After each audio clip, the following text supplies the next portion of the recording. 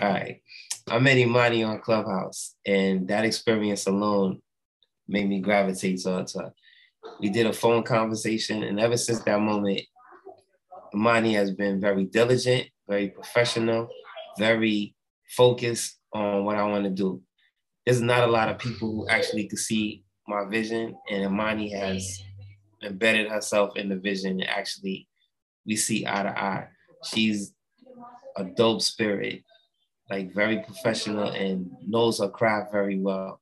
She's put together some amazing stuff on my social media, and she has turned it from this big to that big.